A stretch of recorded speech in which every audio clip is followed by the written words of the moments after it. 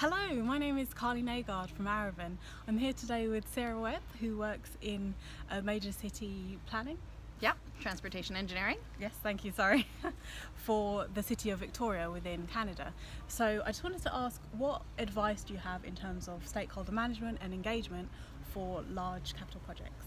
Well, I think when it comes down to planning large capital projects, you really need to think about a phased approach.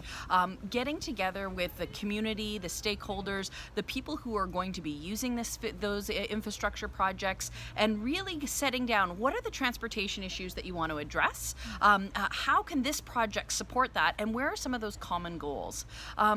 A big component is finding the right phases, getting people involved at the right time early on, but also continuing the conversation through the design process, during construction, and then after the project is built too, not forgetting about those stakeholders and keeping them apprised and getting the kind of feedback around how it's working on the ground. Great, thank you very much. Thank you.